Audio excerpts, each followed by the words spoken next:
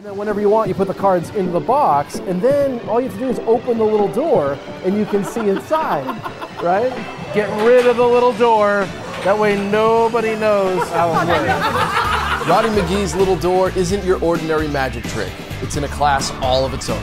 And then open the little door and you can see inside the box. The little door is a secret device that's been built into your card box. There's a secret compartment on the side of the box. Once you draw the door on the box, you can open it and see what's inside. Actually, that's kind of boring. We'll make it cute. It's like a little door. So all you have to do is get the cards on the face of the pack and then put the cards in the box and then open the little door and you can see inside the box and see the cards. Before you hand the box out for examination, close the door and then destroy their minds by wiping it away. So make sure that when you're done, you just wipe the door away so that nobody knows how it works. What I love about Little Door is that it's more than just a card trick. It's kind of fun, kind of weird, and it uses an ordinary deck of cards. Open the little door and you can see inside and see the cards. What's behind the little door? Your next favorite trick.